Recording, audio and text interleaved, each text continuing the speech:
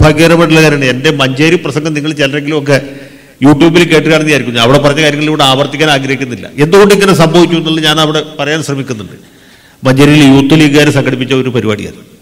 അതിൽ പ്രധാനപ്പെട്ട ഒരു കാര്യം എന്ന് വെച്ചാൽ ഈ മുസ്ലിം സമുദായത്തിൻ്റെ ഒരു ലീഡർഷിപ്പില്ല.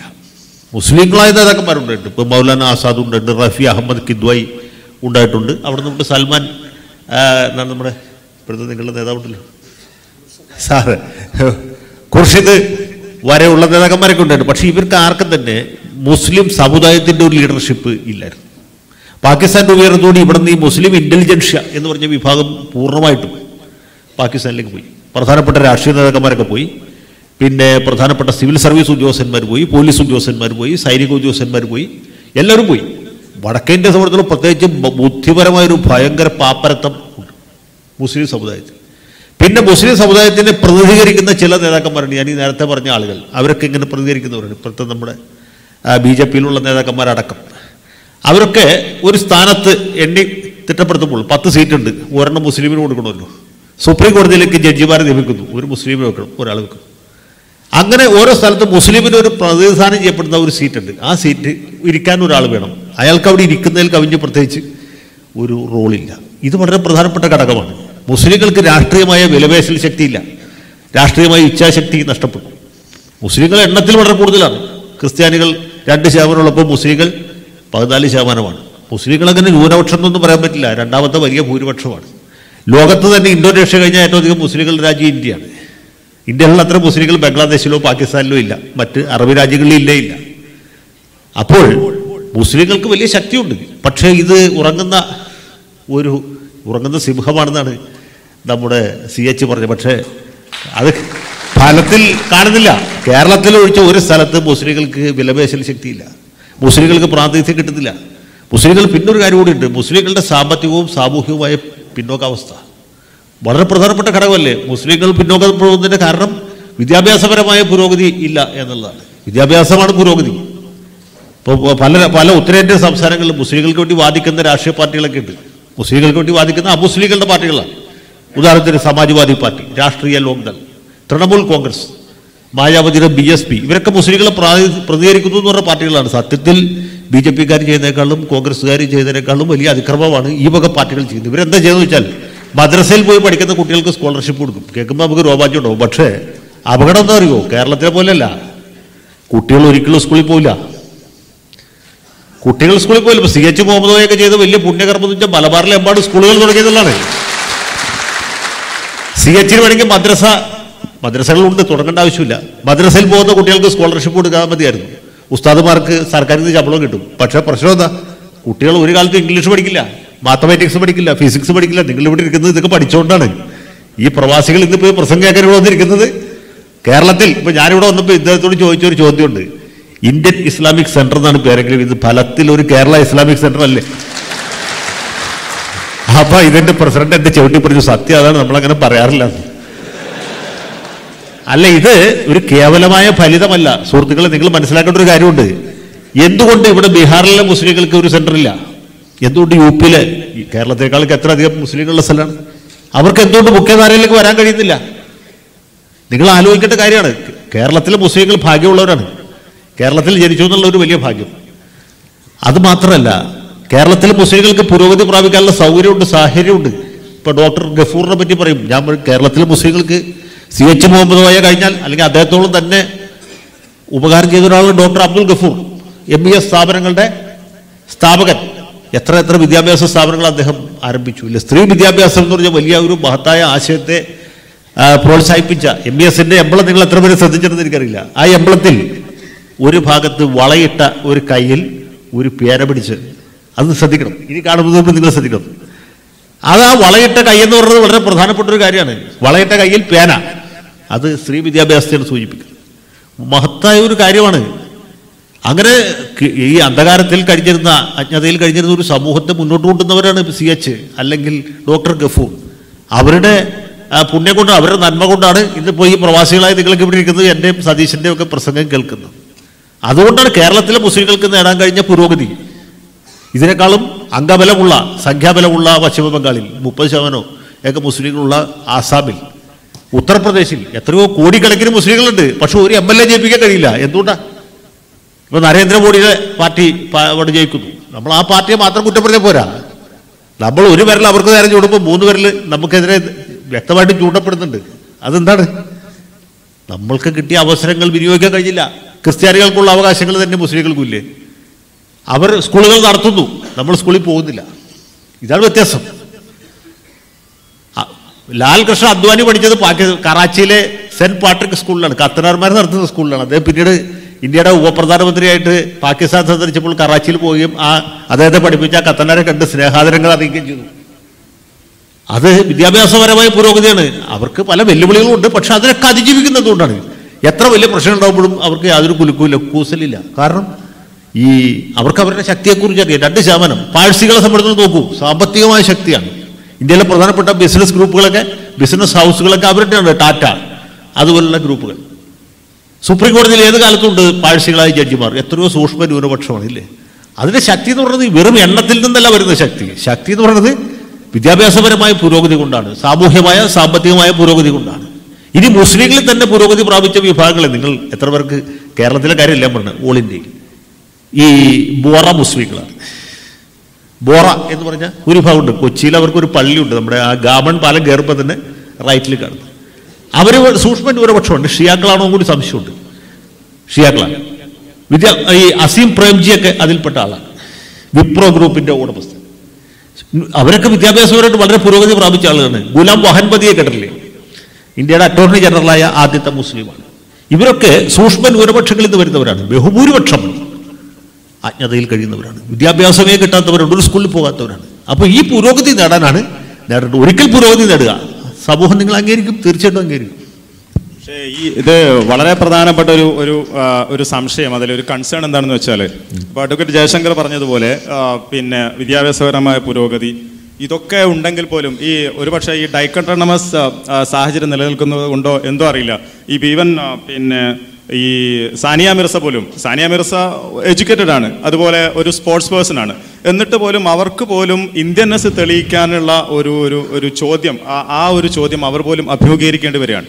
എന്തുകൊണ്ടാണ് ഒരു പേര് കൊണ്ട് മാത്രം, അല്ലെങ്കിൽ ഇപ്പം സാനിയ മിർസയുടെ ആ കേസിൽ പോലും അവർ അന്ന് എന്തുകൊണ്ട് നേരിടുന്നു എന്ന് ചോദിച്ചപ്പോൾ അവർ പറഞ്ഞ് മെയിൽ ഷോവനിസ്റ്റിക് ആറ്റിറ്റ്യൂഡാണ് എന്നാണ് എനിക്ക് തോന്നുന്നത്. അത്രത്തോളം പിന്നെ ഹിന്ദു ഭീകരതയെക്കുറിച്ചോ അല്ലെങ്കിൽ സംഘി ഭീകരതയെക്കുറിച്ചോ സൂചിപ്പിക്കാൻ അവർ തയ്യാറായിട്ടില്ല എന്നുള്ളതാണ്.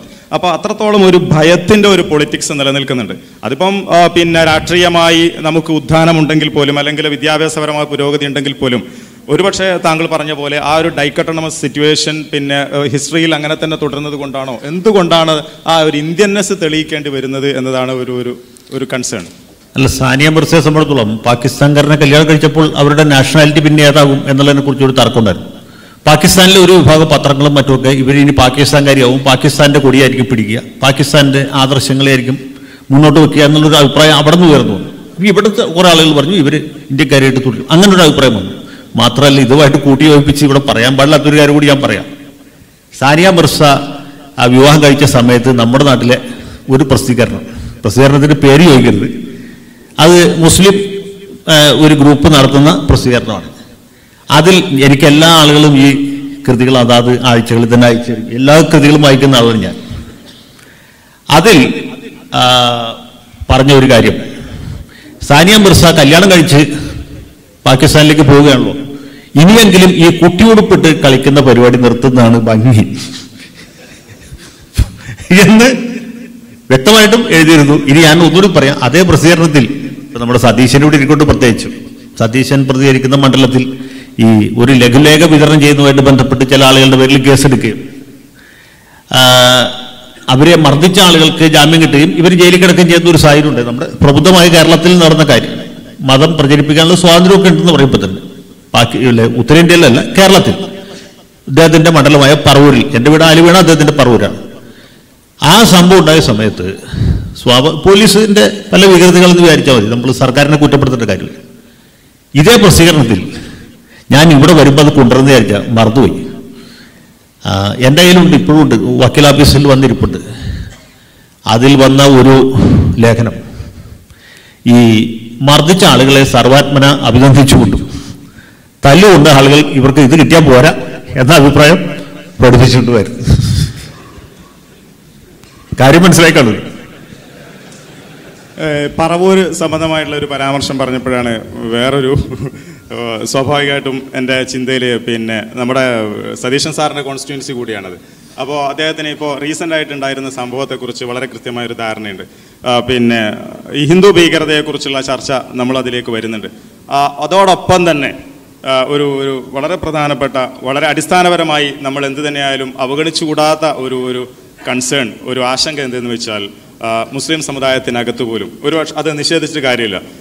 മുഖ്യധാര മത സാമ്പ്രദായിക മത പ്രസ്ഥാനങ്ങളൊക്കെ അതിന് എതിരാണെങ്കിൽ പോലും പിന്നെ സ്വാഭാവികമായും ഈ മത പ്രചാരണ അല്ലെങ്കിൽ പ്രബോധന പ്രവർത്തനങ്ങളിൽ എന്തുകൊണ്ടാണ് പിന്നെ ആ ഒരു പിന്നെ പൊതുസമൂഹത്തിലേക്ക് നമ്മൾ വിഷയം അവതരിപ്പിക്കുന്നിടത്ത് എവിടെയെങ്കിലും ഒരു പാളിച്ച നമ്മുടെ ഭാഗത്തു നിന്ന് വരുന്നുണ്ടോ എന്ന ഒരു ആത്മപരിശോധന നടത്താനുള്ള ഒരു സാഹചര്യം നമ്മൾ ഉണ്ടാക്കിയെടുക്കണം. ഒരുപക്ഷെ ആ കേസ് വളരെ ക്ലോസ് ആയിട്ട് പരിശോധിച്ച അല്ലെങ്കിൽ അറിഞ്ഞ ഒരാൾ എന്ന നിലക്ക് തീർച്ചയായിട്ടും നമ്മുടെ വി.ഡി. സതീശൻ സാറിനത് കൃത്യമായിട്ട് മനസ്സിലാക്കി തരാൻ പറ്റുമെന്നാണ് തോന്നുന്നത്. ഒരുപക്ഷെ അതിൻ്റെ പൊളിറ്റിക്സും അതിൻ്റെ ആ ഒരു സാഹചര്യവും വെച്ചിട്ട് അദ്ദേഹം കൃത്യമായി നമ്മോട് പറഞ്ഞു തരേണ്ടതാണ് തീർച്ചയായിട്ടും. അതിനു മുൻപ് വളരെ പ്രധാനപ്പെട്ടൊരു ചോദ്യമാണ്. ഇന്ത്യൻനെസ് തെളിയിക്കേണ്ട ആവശ്യമുണ്ട്. പക്ഷെ എനിക്കത് തോന്നുന്നില്ല. ഇന്ത്യയിലൊരു മുസ്ലിമിന് ഞാനൊരു ഇന്ത്യനാണ് എന്ന് തെളിയിക്കേണ്ട ഒരാവശ്യം ആ ഘട്ടത്തിലേക്കൊന്നും എത്തിയിട്ടില്ല. നമ്മൾ ആ ഒരു ലെവലിലേക്കൊന്നും ചിന്തിക്കേണ്ട കാര്യമില്ല, അങ്ങനെയൊന്നും എത്തിയിട്ടില്ല. പക്ഷേ ഒരു ഇൻസെക്യൂരിറ്റി ഉണ്ട്, ഒരു അരക്ഷിതത്വ ബോധമുണ്ട് മനസ്സിൽ. മറ്റതൊക്കെ ഒറ്റപ്പെട്ട സംഭവങ്ങളായിട്ട് ഞാനിപ്പോൾ ഈ സാനിയ മിർസയുടെ ഒക്കെ കാര്യങ്ങൾ ഒറ്റപ്പെട്ട സംഭവങ്ങൾ, അതിപ്പോൾ നമ്മളെല്ലാം അനുഭവിക്കുന്നുണ്ട്. അത് പല രീതിയിൽ നമ്മളെല്ലാം അനുഭവിക്കുന്നുണ്ട്. നമ്മളൊക്കെ പേരിനോട് ചേർത്തൊക്കെ സോഷ്യൽ മീഡിയയിലൊക്കെ വരുന്ന പ്രചരണങ്ങൾ, ഇത്തരം കാര്യങ്ങളൊക്കെ നമ്മൾ സംസാരിക്കുമ്പോൾ നമുക്കെതിരെ ഉണ്ടാകുന്നുണ്ട്. അതൊരു മുസ്ലിമിന് മാത്രമല്ല ഉണ്ടാകുന്നത്, അത് സെക്കുലർ സ്റ്റാൻഡ് എടുത്ത് നിൽക്കുന്ന എല്ലാവരും അതിനി നേരിടേണ്ടി വരും. വി ടി ബലറാമിന് ഞങ്ങൾക്കെല്ലാം ചേർന്നുകൊണ്ട് പറയുകയാണ്. ഞാൻ ശരിക്കും ഒരു അതിൻ്റെ അകത്തൊക്കെ എടുത്തിരിക്കുന്ന പൊസിഷൻ അങ്ങനെ ഇതല്ല. ഇപ്പം എൻ്റെ നിയോജകമണ്ഡലത്തിൽ കാര്യമായിട്ട് മുസ്ലിം വോട്ടൊന്നുമുള്ള സ്ഥലമല്ല. അപ്പോൾ കുറേ ആളുകൾ പറഞ്ഞിരിക്കുന്ന 40% മുസ്ലിം വോട്ട് ഉള്ള സ്ഥലമായതുകൊണ്ടാണ് ഞാൻ അങ്ങനെ സ്റ്റാൻഡ് എടുത്തത്. 10% താഴെയാണ്. എനിക്ക് തോന്നുന്നത് 6%, 7% ഉള്ള വോട്ട്. മജോറിറ്റി ഹിന്ദുവാണ്. നേരത്തെ സജീവൻ പറഞ്ഞ വെള്ളാപ്പള്ളി നടേശനുമായി ബന്ധപ്പെട്ട സംവിധാനം അവിടെ ഏറ്റവും കൂടുതൽ നിൽക്കുമ്പോഴാണ് തെരഞ്ഞെടുപ്പ് കാലത്ത് വെള്ളാപ്പള്ളി നടേശനുമായിട്ട് ഏറ്റുമുട്ടേണ്ടി വന്നത്.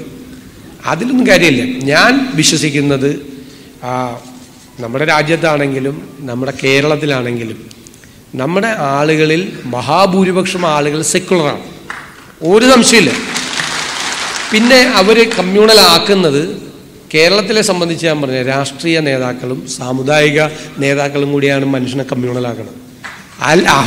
അവരല്ലാതെ അവർ പറഞ്ഞ് തിരിതിരിപ്പിക്കുകയാണ്. ഇപ്പം നടക്കുന്ന സംഭവം എന്ന് വെച്ച് കഴിഞ്ഞാൽ ഈ ഭൂരിപക്ഷ സമുദായത്തിലും ന്യൂനപക്ഷ സമുദായത്തിലും രണ്ടിലും കുഴപ്പക്കാരുണ്ട്. ഇവർ തമ്മിലൊരു പരസ്പരം എതിർത്ത് നിൽക്കുമ്പോൾ പോലും ഇവർ തമ്മിലൊരു ബന്ധമുണ്ട്, നിലനിൽപ്പിൻ്റെ ബന്ധമുണ്ട്. ഇപ്പോൾ ഭൂരിപക്ഷ പ്രസ്ഥാനത്തിൻ്റെ അകത്ത് കുഴപ്പങ്ങൾക്കാരെ ആഗ്രഹിക്കുന്ന എന്താ? ന്യൂനപക്ഷ സമുദായത്തിൽ ഇപ്പോൾ കുറച്ച് പേർക്ക് അവിടെ കുറച്ച് വോട്ട് കൂടുതൽ കിട്ടിയപ്പോൾ ഇവർ ഏറ്റവും സന്തോഷിച്ചത് അവരാ.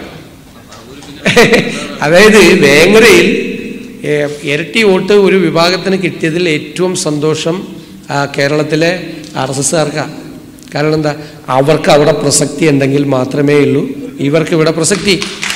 അതാണ് മനസ്സിലാക്കേണ്ടത്.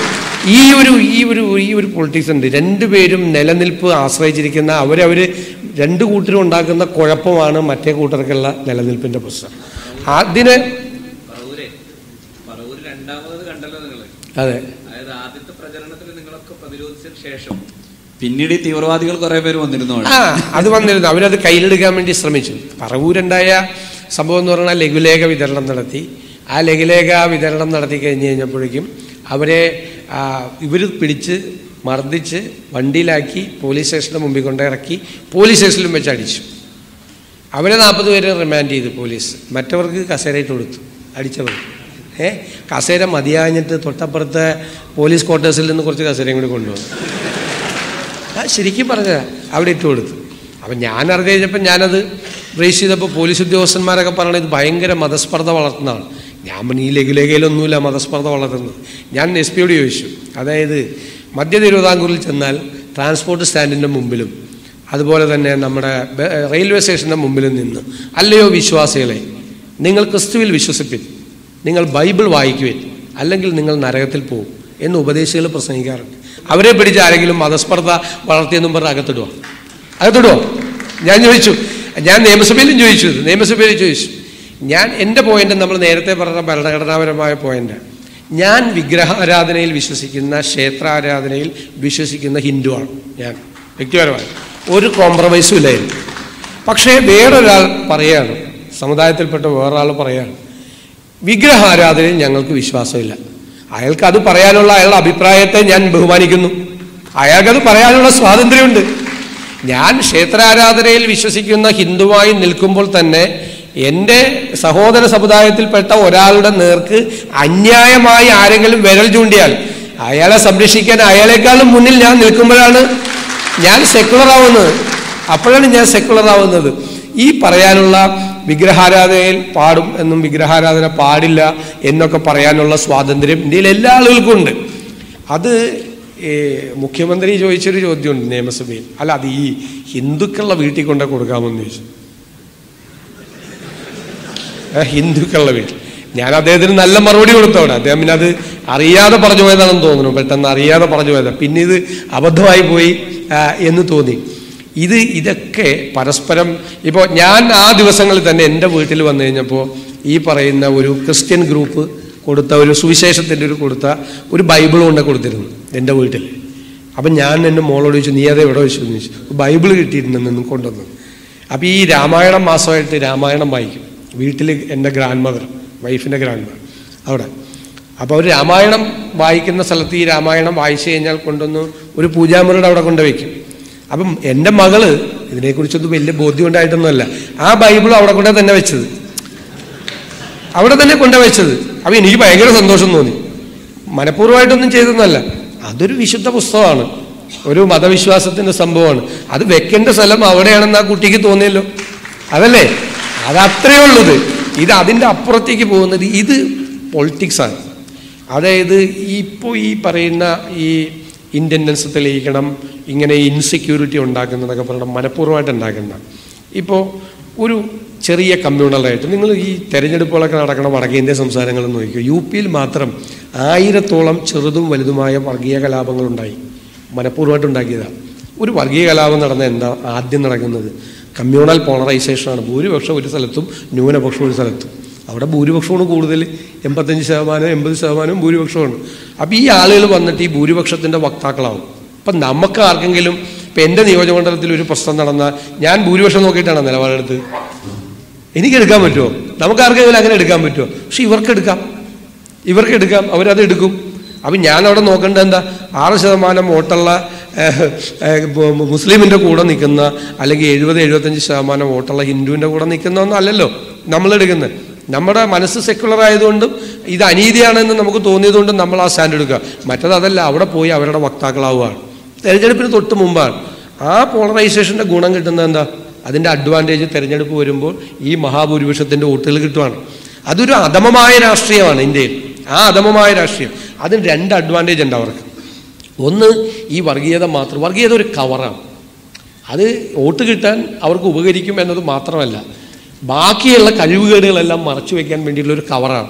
ഒരു കാര്യം നിങ്ങൾ ആലോചിച്ചു, ഏറ്റവും ഈ 3.5 വർഷക്കാലമായിട്ട് ദേശീയ തലത്തിലെ ദുരന്തങ്ങൾ ഒന്നും ചർച്ച ചെയ്യപ്പെട്ടില്ല. അത് ഇപ്പോഴാണ് ചർച്ച ചെയ്യപ്പെടുന്നത്. ഈ പെട്രോൾ ഡീസലിൻ്റെ വില വർധന, 11 പ്രാവശ്യം എക്സൈസ് ഡ്യൂട്ടി കൂട്ടിയത്, ഈ GST ഉണ്ടാക്കിയ ദുരന്തം, ഈ ഭയങ്കരമായ ഗവേണൻസ് ആണ് എന്നൊക്കെ തെറ്റിദ്ധരിപ്പിച്ച പ്രസംഗങ്ങൾ. ഞാൻ 3 കൊല്ലം മുമ്പ് ഒരു കാര്യം പ്രവചിച്ചിരുന്നു. ഈ ഭയങ്കര പ്രസംഗം നടന്ന ആളുകളൊക്കെ ഞെട്ടി ഇങ്ങനെ ഇരിക്കുമല്ലോ, ഭായിയും ബഹനോ എന്നൊക്കെ പറഞ്ഞു സംസാരിക്കുമ്പോൾ. ഞാൻ പറഞ്ഞൊരു 3 കൊല്ലം നമ്മുടെ സുഹൃത്തുക്കളോടും 3 കൊല്ലം കഴിയുമ്പോൾ ഇത് കോമഡി ഷോ ആവുന്നതാണ്.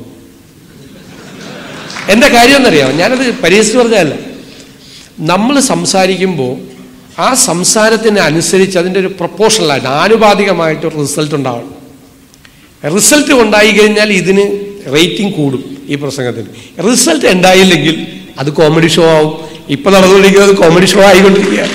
നിങ്ങൾ ഇതിൻ്റെ അകത്തുനിന്ന് ഒരു ചെറിയൊരു ഇടപെടൽ എന്താണെന്ന് വെച്ച് കഴിഞ്ഞാല്, താങ്കൾ കോൺഗ്രസ് പ്രസ്ഥാനത്തെ പ്രതിനിധീകരിക്കുന്ന ഒരാളെന്ന നിലയിൽ സ്വാഭാവികമായിട്ടും BJP സർക്കാർ അധികാരത്തിൽ വന്നതിന് ശേഷമായിരിക്കും ഒരുപക്ഷെ ആദ്യമായിട്ട് വാജ്പേയിയെ കുറിച്ച് ഇന്ത്യ ടുഡേ പറഞ്ഞത് ഇനാക്ഷൻ ഹീറോ എന്നാണ്. അതുപോലെ ടൈം മാഗസിൻ എഴുതിയത് ഓഫൺ സ്ലീപ്സ് ഇൻ മീറ്റിംഗ്സ്.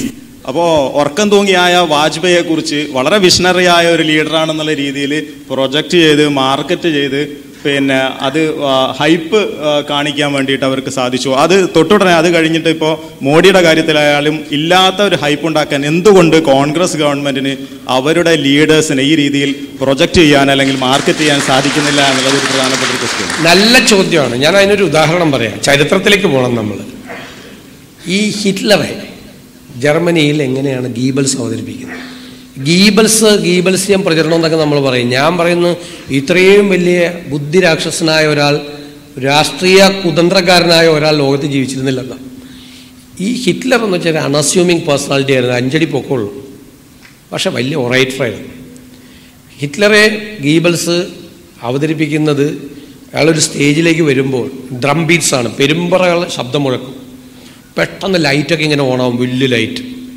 അപ്പോൾ എന്നിട്ട് ഇയാൾ സംസാരിക്കും. അപ്പം ശരിക്കും ഇപ്പം ഈ ധ്യാന കേന്ദ്രങ്ങളിലൊക്കെ ഉണ്ടാകുന്നത് പോലെയുള്ളൊരു ഭ്രമാത്മകമായ ഒരു അന്തരീക്ഷം ഉണ്ടാക്കും. നമ്മൾ ഇങ്ങനെ കാണിക്കുന്നുണ്ടല്ലേ, അതേപോലെ ഉള്ള ഒരു അന്തരീക്ഷം ഉണ്ടാക്കുക. ആ അന്തരീക്ഷം ക്രിയേറ്റീവ് ആയിരുന്നു. ഗീബൽസ് വളരെ തന്ത്രപൂർവ്വം ക്രിയേറ്റ് ചെയ്തിരുന്നതാണ്. അതുപോലെ ക്രിയേറ്റ് ചെയ്യപ്പെടുകയാണ് ഇവിടെ. ഇപ്പം മൻമോഹൻ സിംഗ് 6 മിനിറ്റ് പാർലമെന്റിൽ പ്രസംഗിച്ച് 6 മിനിറ്റ് പറഞ്ഞല്ല, it's an organised loot, it's A legalised plunder, it's A മോണിമെന്റൽ mistake എന്ന മനോഹരമായ പ്രസംഗം നടത്തി. എന്നിട്ട് അതിൻ്റെ ഇടയിൽ പറഞ്ഞു, ഇത് വന്നു കഴിയുമ്പോൾ ഒരു 2% നമ്മുടെ സാമ്പത്തിക വളർച്ച നിരക്ക് കുറയും. അപ്പോൾ അയാളെ കളിയാക്കി, കോട്ടിട്ട് കുളിക്കുന്ന ആളാണ്, മറ്റതാണ് റെയിൻ കോട്ടിട്ട് കുളിക്കുന്ന ആളാണ്, അതാണ്. പക്ഷേ ഇപ്പം എന്താ റിസൾട്ട്? 2% കുറഞ്ഞു. 2.1 2. മനസ്സിലായില്ലേ? കണക്ക് മനസ്സിലായില്ലേ? അപ്പം ഗവേണൻസ് ഇതൊക്കെ ചർച്ച ചെയ്യപ്പെടും. ഇപ്പോൾ മൻമോഹൻ സിംഗ് ചർച്ച ചെയ്യപ്പെടുന്നുണ്ട്. ചർച്ച ചെയ്യപ്പെടുന്നില്ലേ? കണ്ണില്ലാതായപ്പോഴല്ലേ കണ്ണിൻ്റെ ഗുണം മനസ്സിലാകുന്നത്. എന്താണ് ഗ്ലോബൽ റിസഷൻ? ഇപ്പം ഗ്ലോബൽ റിസഷൻ ഒന്നുമില്ല, ഇപ്പം ഇന്ത്യയിൽ മാത്രം റിസഷൻ ഉണ്ട്. ദുബായ് പിന്നെ ഇടയ്ക്കിടയ്ക്ക് ഈ ഗൾഫ് രാജ്യങ്ങളിൽ ഇടയ്ക്ക് ഈ ഓയിൽ പ്രൈസിൻ്റെ ഫ്ലക്ച്വേഷൻസ് ഉണ്ടാവും.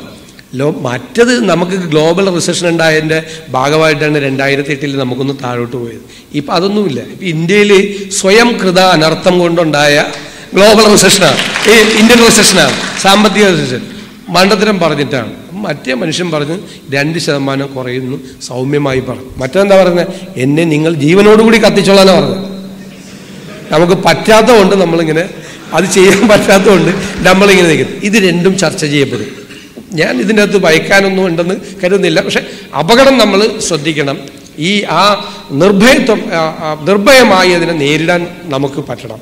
അതിന് ഇവർ ഈ പറയുന്ന ഈ ഹിറ്റ്ലറുടെ കാലത്തും മുസോളിനിയുടെ കാലത്തും നടന്ന ആ ഫാസിസ്റ്റ് പ്രസ്ഥാനത്തെയും നാസിസ്റ്റ് മൂവ്മെൻറ്റിനെയൊക്കെ പഠിക്കാൻ ആളെ വിട്ട ആളുകളാണ് ഇവർ.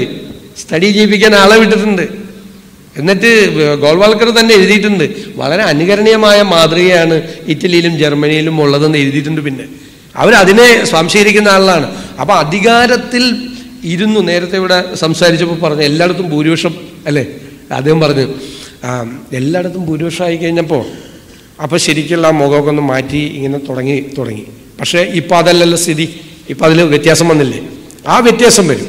അപ്പോൾ അതുകൊണ്ട് ഒരു കാരണവശാലും എൻ്റെ അഭിപ്രായത്തിൽ ഇന്ത്യയിലെ ഒരു മുസ്ലിമിന് ഇന്ത്യൻസ് തെളിയിക്കേണ്ട സ്ഥിതി ഉണ്ടായി എന്നുള്ളൊരു തോന്നലുണ്ടായിരുന്നു. അവിടെ ഞാൻ സജീവൻ സാറ് പറഞ്ഞതിനോട് ഞാൻ പൂർണ്ണമായി യോജിക്കുന്നു. ഇതാരുടെ അല്ല, ഇവിടെ ആരുടെ അല്ല, ഇതാരും ആർക്കും തീരെഴുതി കൊടുത്തിട്ടുള്ള സ്ഥലമല്ല.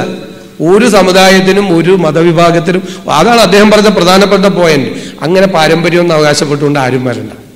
പാരമ്പര്യമുള്ളത് സ്വാതന്ത്ര്യ സമരകാലത്തെ ദേശീയ പ്രസ്ഥാനത്തിൻ്റെ ഒരു പാരമ്പര്യമുണ്ട്. അതിൻ്റെ പിന്തുടർച്ചയാണ് നമ്മൾ. അതിനെ നമ്മൾ മുറുകെ പിടിക്കുക എന്നുള്ളതാണ്. അപ്പോൾ ആ ഒരു ഇൻസെക്യൂരിറ്റി, ആ ഒരു അരക്ഷിതത്വ ബോധത്തിൻ്റെ ആവശ്യമില്ല. ഇതെല്ലാവരും കൂടിയാണ്. മനസ്സിലായില്ല, ഒരു സംശയവും വേണ്ട. ആ തരത്തിലുള്ള ഒരു പ്രചരണം ഉണ്ടാകരുത്. പിന്നെ ഞാൻ അല്ലാതെ നീണ്ടുപോവാണ്, ചുരുക്കാം. ജയശങ്കർ പറഞ്ഞ ഒരു പോയിന്റ് ഉണ്ട്. സാമൂഹ്യമായ, സാമ്പത്തികമായ, വിദ്യാഭ്യാസപരമായ പിന്നോക്കാവസ്ഥ, വിലപേശൽ ശക്തിയെ കുറച്ചിട്ടുണ്ട് ദേശീയ തലത്തിൽ. കേരളത്തിലില്ല. കേരളത്തിലേ ഉള്ളൂ, പുറത്തില്ല. കേരളത്തിൽ ഇല്ലാതാവും. കാരണം ഞാൻ ഒരു വലിയ ഉത്കണ്ഠ ഞാൻ പങ്കുവയ്ക്കുകയാണ്. അത് ദേശീയ തലത്തിലെയും കേരള തലത്തിലെയും കൂടി. ഇപ്പം എൻ്റെ ഒരു സ്ഥലത്ത്, ഒരു നിയോജകമണ്ഡലത്തിലെ ഒരു സ്ഥലത്ത്, അധികം മുസ്ലിമൊന്നുമില്ല, ഒരു സ്ഥലമുണ്ട്. അവിടെ എല്ലാ ദിവസവും യോഗങ്ങൾ നടക്കും. അത് എല്ലാ ദിവസവും യോഗങ്ങൾ നടക്കുന്നൊരു ജംഗ്ഷനുണ്ട്. അതെല്ലാം ഓരോ മുസ്ലിം ഡിനോമിനേഷൻസാണ്. കേരളത്തിലെ മുസ്ലിം സമുദായത്തിലുള്ള ഓരോ വിഭാഗങ്ങൾ നടത്തുകയാണ് യോഗം. ഇന്നൊരാൾ നടത്തിയാൽ നാളെ മറ്റൊരാൾ മറുപടി, അതിൻ്റെ പിറ്റേ ദിവസം മറുപടി, അതിൻ്റെ പിറ്റേ ദിവസം മറുപടി, ദിവസങ്ങളോളം നീണ്ടു നിൽക്കുകയാണ് പല വിഭാഗങ്ങൾ തമ്മിൽ. ഇത് അപകടം ചെയ്യും. എനിക്ക് എൻ്റെ ഉത്കണ്ഠ പങ്കുവയ്ക്കുകയാണ്. ശ്രീ ജയശങ്കർ പറഞ്ഞ കേരളത്തിൽ എന്തെങ്കിലും വിലപേശൽ ശക്തിയുണ്ട്, സാമൂഹ്യ സാമ്പത്തിക പശ്ചാത്തലം ഉണ്ടെങ്കിൽ ഈ വിഭാഗീയത കേരളത്തിലെ മുസ്ലിമിനെയും അപകടത്തിൽ എത്തിക്കുമെന്നുള്ള ഒരു പൗരൻ എന്നുള്ള നിലയിലുള്ള എൻ്റെ ഉത്കണ്ഠ ഞാനിവിടെ പ്രകടിപ്പിക്കുക. ശങ്കരാചാര്യര് ഈ ബൗദ്ധ ചിന്തകന്മാരെ വാദപ്രതിവാദത്തിൽ തോൽപ്പിച്ചു എന്ന് സതീശൻ പറഞ്ഞപ്പോൾ എൻ്റെ മനസ്സിൽ കൂടി പോയൊരു രംഗം, വലിയ പണ്ഡിത സദസ്സിന് മുമ്പിലാണ് ഈ വാദങ്ങൾ അവതരിപ്പിക്കുന്നത്. ഇത് നമ്മുടെ ആലുവയിലും പറവൂരും ഇല്ലെങ്കിലും വടക്കൻ കേരളത്തിൽ, പ്രത്യേകിച്ച് പാലക്കാട് ജില്ല തൊട്ട് വടക്കോട്ടേക്കുള്ള പ്രദേശങ്ങളിൽ ഈ മുസ്ലിങ്ങളുടെ രണ്ട് വിഭാഗക്കാർ, ഒരു വയലിന് അക്കരെ ഇക്കരയായിട്ട്, ഇപ്പോൾ ഉണ്ടോയെന്ന് എനിക്കറിയില്ല, ഒരു കാലത്ത് വലിയ വിവാദമായിരുന്നു. വലിയ കിതാബുകളെ കൊണ്ടുവയ്ക്കും, രണ്ട് ഭാഗത്ത് കുറേ മതപണ്ഡിതന്മാർ ഇരുന്നിട്ട് ഈ കിതാബ് വായിച്ചിട്ട് വ്യാഖ്യാനിക്കും, അവിടെ നിന്ന് ഇങ്ങോട്ട് വ്യാഖ്യാനിക്കും. അവസാനം ഇദ്ദേഹം ജയിച്ചു എന്ന് ഇവരും, മറ്റേ അദ്ദേഹം ജയിച്ചു എന്ന് അവരും പറയും. അങ്ങനെ പരിപാടി ഇപ്പോൾ ഉണ്ടോയെന്ന് എനിക്കറിയില്ല, കുറച്ചാൾ മുമ്പ് വരെ ഉണ്ടായിരുന്നു. അപ്പോൾ ഇതൊന്നും ഞാനിപ്പോൾ ഇവിടെ ഇരുന്ന് ആരും പരിഹസിക്കാൻ വേണ്ടി പറഞ്ഞതല്ല. ഇത് സതീശൻ പറഞ്ഞ പോലെ എൻ്റെ ഗ്രാമത്തിലും, അവിടെ മുസ്ലിങ്ങൾ കുറച്ച് അധികമുള്ള സ്ഥലമാണ്. ഞാൻ വരുന്നത് ആലുവയിൽ നിന്നാണ്, മുസ്ലിം ഭൂരിപക്ഷ പ്രദേശമാണ്. അവിടെ ഉണ്ടായിരുന്നു സമീപകാലത്ത്. മാത്രമല്ല പള്ളികളുടെ എണ്ണം വർദ്ധിക്കുന്നു. ഇപ്പം ഞങ്ങളുടെ നാട്ടിൽ ആകെ ഒരു പള്ളി ഉണ്ടായിരുന്നു, അത് പറമ്പയത്തെ പ്രസിദ്ധമായ പള്ളിയാണ്. അഹ്ലു സുന്നത്ത് വൽ ജമായത്ത് അംഗീകരിച്ചിട്ടുള്ള, ഭരണഘടനയിൽ എഴുതിയിട്ടുള്ള പള്ളിയാണ്. പക്ഷേ അവിടെ പോലും ഞാൻ പറഞ്ഞത് സതീശൻ അറിയാമെന്ന് എനിക്കറിയില്ല, പറമ്പയം പള്ളി വലിയ പുരാതനമായ പള്ളിയാണ്. വളരെ വിദ്യാസമ്പന്നരായ ആളുകളാണ്. കേരളത്തിന് തന്നെ മാതൃകയായിട്ടുള്ള ചൂണ്ടിക്കാണിക്കാവുന്ന ഒരു ഗ്രാമമാണ് പറമ്പയം. ഏറ്റവും അധികം ഇംഗ്ലീഷ് പഠിച്ച ആളുകൾ BA BL ഒക്കെ പണ്ട് കാലത്ത് തന്നെ പാസ്സായി. പെൺകുട്ടികളൊക്കെ തന്നെ MSc ഒക്കെ പാസ്സായി. എഞ്ചിനീയർമാരും ഡോക്ടർമാരൊക്കെ നിരവധിയുള്ള സ്ഥലമാണ്. പള്ളി ഭരണഘടനയിൽ അഹ്ലു സുന്നത്ത് വൽ ജമാഅത്ത് ആണെങ്കിൽ അതിൻ്റെ അകത്ത് ഈ വിരുദ്ധന്മാർ കയറി അവരെ കടന്ന് വഴി പരിപാടികളൊക്കെ ഉണ്ടെങ്കിലും അത് ഭിന്നിക്കാൻ അവർ അവസരം കൊടുത്തിട്ടില്ല. പക്ഷേ മുസ്ലിങ്ങൾ താരതമ്യേന വളരെ കുറവുള്ള ഈ തോടിന് ഇക്കരെയുള്ള എൻ്റെ ഭാഗത്ത് 3 or 4 പള്ളികളുണ്ട്. ഓരോ ഡിനോമിനേഷനും പ്രത്യേകം പള്ളി വെച്ചിട്ട് ഇവരുടെ പള്ളിയിൽ അവർ പോവില്ല, അവരുടെ പള്ളിയിൽ ഇവർ പോവില്ല. പിന്നെ ഇടയ്ക്ക് ഈ ഒരു കൂട്ടർ മറ്റവരെ ആക്ഷേപിച്ചുകൊണ്ടുള്ള പ്രസംഗം, അവരിവരെ ആക്ഷേപിക്കുന്ന പിറ്റേ ദിവസത്തെ പ്രസംഗം. സതീശൻ പറഞ്ഞാൽ അത്രയും വഷളായിട്ടില്ല, എങ്കിലും ഈ ഭിന്നിപ്പ് എല്ലായിടത്തും ഉണ്ട്. ഇതൊക്കെ നിങ്ങൾ തന്നെ പരിഹാരം കണ്ട കാര്യങ്ങൾ, ഞങ്ങൾക്ക് ഇത് ചൂണ്ടിക്കാണിക്കാനേ പറ്റുമോ? അഡ്വക്കേറ്റ് ഓണംപിള്ളി മുഹമ്മദ് ഫൈസി, നമ്മുടെ വിഷയത്തിലേക്ക് ചർച്ച പുരോഗമിക്കുമ്പോൾ വിഷയത്തിലേക്ക് തന്നെ കുറച്ചുകൂടി നമുക്ക് കോൺസെൻട്രേറ്റ് ചെയ്യാമെന്ന് തോന്നുന്നു. അപ്പോൾ നമ്മുടെ വളരെ പ്രധാനപ്പെട്ട ഒരു ക്വസ്റ്റ്യൻ ഇവിടെ സതീശൻ സാർ പറയുന്നത്, ഇത്തരം ഇന്ത്യൻനെസ് തെളിയിക്കാനുള്ള ഈ ഒരു ആവശ്യങ്ങൾ അല്ലെങ്കിൽ നിരന്തരമായ നെറേറ്റീവ്സ് ഒക്കെ ഒറ്റപ്പെട്ട ഐസൊലേറ്റഡ് ഇൻസിഡൻസ് ആണെന്ന് പറയുന്നത്. സത്യത്തിൽ അത് ഐസൊലേറ്റഡ് ആണോ? യഥാർത്ഥത്തിൽ അടിക്കടി ഉണ്ടായിക്കൊണ്ടിരിക്കുന്ന ഈ സംഭവവികാസങ്ങൾ പലപ്പോഴും കേരളത്തിൽ പോലും ഇടതുപക്ഷ പ്രസ്ഥാനത്തെക്കുറിച്ച് വളരെ അഭിമാനപൂർവ്വം നമ്മൾ പറഞ്ഞിരുന്ന അല്ലെങ്കിൽ മതനിരപേക്ഷതയുമായി ഐഡൻറ്റിഫൈ ചെയ്തിരുന്ന പ്രസ്ഥാനങ്ങൾ പോലും ഇന്ന് അപജയം എന്ന് പറയുന്ന ഒരു വാക്ക് ഏറ്റവും കൂടുതൽ ചേർത്ത് പറയുന്ന ഇടതുപക്ഷ പ്രസ്ഥാനവുമായിട്ട് ബന്ധപ്പെട്ടിട്ടാണ്. മുണ്ടെടുത്ത മോഡി എന്ന ഒരു പ്രയോഗം വളരെ വ്യാപകമായി ഇപ്പോൾ നമ്മൾ കേട്ടുകൊണ്ടിരിക്കുകയാണ്. അപ്പോൾ ഈ ഒരു പശ്ചാത്തലത്തിൽ കേരളത്തിൽ പോലും വിദ്യാസമ്പന്നരായ ആളുകളുടെ ഒരു സംസ്ഥാനം എന്ന് വിശേഷിപ്പിക്കാവുന്ന കേരളത്തിൽ പോലും ഇതാണ് സ്ഥിതിയെങ്കിൽ സത്യത്തിൽ ഇത് ഒരു ഒറ്റപ്പെട്ട സംഭവവികാസമായിട്ട് നമുക്ക് തള്ളിക്കളയാൻ കഴിയുന്നുണ്ടോ? യഥാർത്ഥത്തിൽ അത് ഒരു ഇന്ത്യയുടെ ഒരു മനസ്സായി അല്ലെങ്കിൽ കാരണം കുറച്ച് മുമ്പുള്ള ഒരു അവസ്ഥ നമ്മൾ പരിശോധിച്ച് കഴിഞ്ഞാൽ അടൽ ബിഹാരി വാജ്പേയിയെ വളരെ സോഫ്റ്റ് ആയിട്ടുള്ള ഒരു മതേതരത്വത്തിൻ്റെ ഒരു പ്രതീകമായിട്ട് അവതരിപ്പിച്ച് വോട്ട് ബാങ്കിന് ശ്രമിച്ചിരുന്ന BJP പോലും വളരെ ഹാർഡ് ലൈൻ ആയിട്ടുള്ള ഒരു അപ്രോച്ചിലേക്ക് വന്നു എന്നതാണ് നമ്മളെ ഏറ്റവും കൂടുതൽ ആശങ്കപ്പെടുത്തുന്നത്. ഇപ്പോൾ ഹാർഡ് ലൈൻ പൊളിറ്റിക്സ് ആണ് കളിച്ചുകൊണ്ടിരിക്കുന്നത്. കഴിഞ്ഞ 2014 ഇലക്ഷനാണ് ഇതിൽ ഏറ്റവും പ്രധാനപ്പെട്ട ഇലക്ഷൻ എന്ന് പറയുന്നത്. ഇന്ത്യയെ പിടിച്ചുകുലുക്കിയ ഒരു ഇലക്ഷൻ എന്ന് പറയുന്നത് 2014 ലോക്സഭാ ഇലക്ഷനാണ്. അപ്പോൾ അന്ന് മുതൽ ഈ ഒരു ഹാർഡ് ലൈൻ പൊളിറ്റിക്സ് കളിക്കുന്നത് കൊണ്ട് തന്നെ തീർച്ചയായിട്ടും ഇത് ഒരു ഒറ്റപ്പെട്ട സംഭവമായിട്ട് നമുക്ക് വിലയിരുത്താൻ സാധിക്കുന്നുണ്ടോ? എവിടേക്കാണ് ഇന്ത്യയുടെ മനസ്സ് ഇപ്പോൾ നീങ്ങിക്കൊണ്ടിരിക്കുന്നത് എന്ന ഒരു ആശങ്ക ഉണ്ടാക്കുന്ന ഒരു ചോദ്യം ഇപ്പോഴും നിലനിൽക്കുന്നില്ലേ എന്നുള്ളതാണ് വളരെ പ്രധാനപ്പെട്ട ഒരു ചിന്ത എന്ന് പറയുന്നത്. നമ്മൾ ഈ വിഷയങ്ങളിലൊക്കെ കുറെ കൂടി പോസിറ്റീവ് ആവലാണ് നല്ലതെന്നാണ് എൻ്റെ ഒരു അനുമാനം. കാരണം നമുക്കൊരുപാട് നെഗറ്റീവായിട്ടുള്ള വിഷയങ്ങൾ ഒരുപാട് നമ്മുടെ ചരിത്രത്തിലൊക്കെ കാണാം. ഇപ്പോൾ ബഹുമാന്യനായ സജീവൻ സൂചിപ്പിച്ച പോലെ ഈ ശങ്കരാചാര്യർ മറ്റൊരു തരത്തിൽ ഒട്ടേറെ ബൗദ്ധ ചിന്തകൾക്കെതിരായി വളരെ ശക്തമായി നിന്നിരുന്നു എന്നുള്ളതും അതിൻ്റെ ചില ഫലങ്ങളും അതിൻ്റെ ഒരു ഇമ്പാക്റ്റും ഒക്കെ ചരിത്രത്തിൽ നമുക്ക് കാണാൻ കഴിയും. പക്ഷെ ഞാൻ ആ വിഷയം തൊടാതെ പോകാൻ കാരണം ഞാൻ മനസ്സിലാക്കുന്നത് ഇന്ത്യയുടെ അതിൻ്റെ ഉപരിതല ഭൂമികയിൽ മതേതരമായ ഒരു സഹിഷ്ണുതയുടെ മനസ്സ് നിലനിൽക്കുന്നുണ്ട്. അതിന് നമ്മൾ മറ്റ് നെഗറ്റീവ് ആയിട്ടുള്ള ആറ്റിറ്റ്യൂഡുകൾ കൊണ്ട് കളയാതിരിക്കൽ വളരെ പ്രധാനമാണ്. അതുകൊണ്ടാണ് ഞാൻ ആ വിഷയം അങ്ങനെ ചർച്ച ചെയ്യാൻ കാരണം. ഇപ്പോൾ ഈ ദാർശനികമായ ചരിത്രത്തിൽ തന്നെ മറ്റു പല വസ്തുതകളെയും നമുക്ക് കാണാനൊക്കെ കഴിയും. പക്ഷെ എന്നാൽ പോലും അങ്ങനെയാണ്. ഇപ്പോൾ ശരിക്കും പറഞ്ഞാൽ ശങ്കരാചാര്യരേക്കാൾ കൂടുതൽ നമുക്കേറെ സ്വീകാര്യൻ നാരായണ ഗുരു തന്നെയാണ്. കാരണം നാരായണ ഗുരുവാണ് ഈ ജാതീയവും മതവും എന്ന അർത്ഥത്തിലുള്ള ഇത്തരം ബന്ധനങ്ങൾക്കെതിരായി ഏറ്റവും ശക്തമായി നിന്നയാൾ. ശങ്കരാചാര്യർ കുറേ കൂടി ബ്രാഹ്മണ്യമായി ചിന്തിച്ച ഒരാളാണ്. ശങ്കരൻ്റെ ഈ ഗീതയുടെ ഉപോദ്ഘാതം, അതായത് ഈ ഗീതയുടെ മുഖവുര തുടങ്ങുന്നത് തന്നെ ഈ ധർമ്മങ്ങളൊക്കെ സംരക്ഷിക്കപ്പെടണമെങ്കിൽ ബ്രാഹ്മണത്വസ്യഹി രക്ഷണേന സ്യാത് എന്ന് പറഞ്ഞിട്ടാണ്. അതായത് ബ്രാഹ്മണത്വത്തിൻ്റെ സംരക്ഷണത്തിലൂടെ മാത്രമേ വേദോക്തമായ ധർമ്മങ്ങൾ നിലനിൽക്കൂ എന്ന് പറയുന്നയാളാണ് ശങ്കരൻ. അതുകൊണ്ടാണ് നാരായണ ഗുരു എന്താണ് ശങ്കരൻ ഇങ്ങനെ ചോദിച്ചതെന്ന് ചോദിക്കുന്നത്. അപ്പം ഞാൻ പറഞ്ഞത് അതൊരു നെഗറ്റീവായ കുറേ സംഭവങ്ങൾ നമ്മുടെ മുമ്പിലുണ്ട്. പക്ഷെ വളരെ പോസിറ്റീവായി നമ്മൾ കാണുക. സത്യത്തിൽ രാജ്യം സ്വതന്ത്രമാകുന്നതിൻ്റെ തൊട്ടടുത്ത ദിവസങ്ങളിൽ നമ്മളിപ്പോൾ ഭരണഘടനയിൽ സെക്കുലറിസം എന്ന പദം വരുന്നത് 76ാം അമെൻമെൻറ്റോടു കൂടിയാണ്, ഇന്ദിരാഗാന്ധിയുടെ കാലത്താണ്. പക്ഷെ ഗാന്ധി അതിനൊക്കെ എത്ര മുമ്പ് ധൈര്യസമേതം പറഞ്ഞു. അതെ 42nd, സോറി, ഞാൻ വർഷം പറഞ്ഞു ഇതാണ് അറിയാം. 42nd. ഗാന്ധി അതിനൊക്കെ മുമ്പ് തന്നെ ഇന്ത്യ ഒരു സെക്കുലർ സ്റ്റേറ്റ് ആണ് എന്ന് തന്നെ പറയുകയും സോമനാഥ ക്ഷേത്രത്തിന് മെയിൻ്റനൻസിന് വേണ്ടി കാശ് കൊടുക്കാൻ നേരത്ത് ഗാന്ധി പറഞ്ഞു അത് ഇന്ത്യയെ പോലത്തെ ഒരു രാജ്യത്തിന് സാധ്യമല്ല എന്ന് പറയുന്ന ധൈര്യം ഗാന്ധിജി എന്ന് കാണിച്ചതാണ്. അപ്പോൾ നമ്മുടെ രാജ്യത്തിൻ്റെ ഈ ദേശീയ ബോധം എന്ന് പറയുന്ന രീതി അത് സെക്കുലറായി തന്നെ നിലനിന്നു എന്നുള്ളത് ഒരു വസ്തുതയാണ്. പക്ഷേ ഇതിലൊരു പ്രശ്നം വരുന്നത് 1857 ഒന്നാം സ്വാതന്ത്ര്യ സമരം. ഇതോടുകൂടി ബ്രിട്ടീഷുകാരൊരു കാര്യം മനസ്സിലാക്കി, ഇവരെ ഒരുമിച്ച് കൊണ്ടുപോകാൻ പാടില്ല. അതിനവർ വലിയ ചരിത്രപരമായ ഒരുപാട് പണി അവരെടുത്തു. അത് ചരിത്രത്തിൽ വലിയ വൈകല്യങ്ങളുണ്ടാക്കി. ശരിക്കും ഏതാണ്ട് 30-40കളിലാണ് കൺപൂർ ലഹള ഉണ്ടാകുമ്പോൾ ഇന്റർനാഷണൽ കോൺഗ്രസ് ഒരു കമ്മീഷൻ നിശ്ചയിക്കുന്നുണ്ട്. അത് ഈ ബിപിൻ ചന്ദ്ര അദ്ദേഹത്തിൻ്റെ കമ്മ്യൂണലിസം ഇൻ മോഡേൺ ഇന്ത്യ എന്ന പുസ്തകത്തിൽ പറയുന്നത്, ആ കമ്മീഷൻ്റെ റിപ്പോർട്ട് തന്നെ ഇതാണ്: we consider therefore an attempt to remove the historical misconception is the first and the most indispensable step in the solution of Hindu Muslim problem എന്ന്. ഇത് ചരിത്രത്തെ വളരെ മോശമായി ചിത്രീകരിച്ച് ആ രീതിയിൽ ഉണ്ടാക്കിയെടുത്ത ഒരു വലിയ വിഘടനമാണ്. അവസാനം പാകിസ്ഥാനിലേക്ക് പോകുന്നത് പോലും അതാണ്. പിന്നെ പാകിസ്ഥാൻ ഒരു പ്രശ്നമായി വന്നു. അപ്പോൾ പിന്നെ പാകിസ്ഥാൻ വിരുദ്ധ ചിന്ത നിലനിർത്തിയിട്ട് ഇങ്ങനെ തെളിയിക്കേണ്ട ഒരവസ്ഥയിലേക്ക് മുസ്ലിങ്ങൾ പോയി. മുസ്ലിങ്ങൾ ഇപ്പോൾ പാകിസ്ഥാൻ ക്രിക്കറ്റിൽ പോലും എങ്ങാനും പാകിസ്ഥാൻ ക്രിക്കറ്റിലെ ഏതെങ്കിലും ഒരു താരത്തെ ഒന്ന് നന്നാക്കി പറഞ്ഞാൽ പോലും പേടിക്കണം മുസ്ലിങ്ങൾ. ആ രീതിയിലേക്ക് പോയി. അപ്പോൾ ഐഡൻറ്റിറ്റി ക്രൈസിസ് എന്ന് പറയുന്ന സംഭവം സത്യത്തിൽ ഉണ്ടായിട്ടുണ്ട് ഇന്ത്യയിൽ പൊതുവെ. പക്ഷെ അതിൻ്റെ ഒരു കാരണം ഇതാണ്: ഈ ചരിത്രപരമായുള്ള തെറ്റുധാരണകൾ നിലനിർത്താൻ വേണ്ടിയുള്ള ശ്രമങ്ങൾ എല്ലാ കാലത്തും നടക്കും. നമ്മൾ ഇതിനെതിരായിട്ടാണ് ഏറ്റവും ശക്തമായി നീങ്ങേണ്ടതെന്നാണ് എനിക്ക് തോന്നുന്നത്. ഇപ്പോൾ കോൺഗ്രസ് ഭരണം നടന്ന കാലത്ത് ഞാനൊരു കുറ്റപ്പെടുത്തി പറയല്ല, പക്ഷെ ഒന്നുണ്ട്, ഇത്തരം ഈ അടിസ്ഥാന വിഷയങ്ങളിലേക്ക് ഗാന്ധിജി പോയിരുന്നു, നെഹ്റു പോയിരുന്നു. പക്ഷെ അതിനുശേഷം നമ്മൾ കണ്ടത് അതല്ല.